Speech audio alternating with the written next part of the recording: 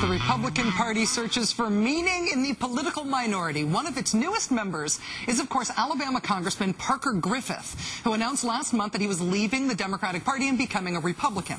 When he made that announcement, Mr. Griffith's campaign consulting team announced right away that they would be dropping Mr. Griffith because of his defection to the Republican Party.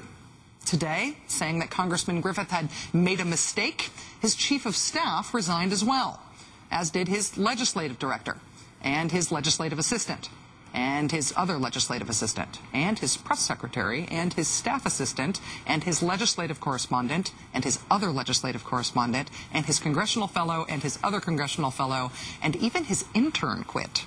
Shout out to you, Andrew Menifee. Woo! The entire Parker Griffith staff even waited until after the winter break so they could come back to Washington and do this en masse resignation in person, and to release their "you made a big mistake" statement about their former employer.